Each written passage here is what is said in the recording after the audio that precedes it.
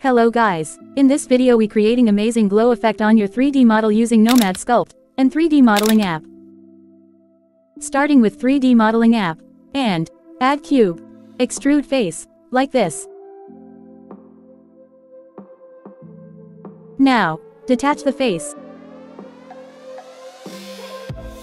and export.obj file, set name, and click save. Now, open Nomad Sculpt, and separate the model.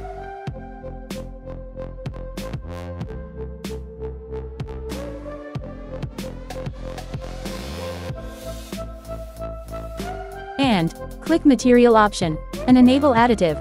Next customize Reflection. Next enable Always Unlit. Material option is complete.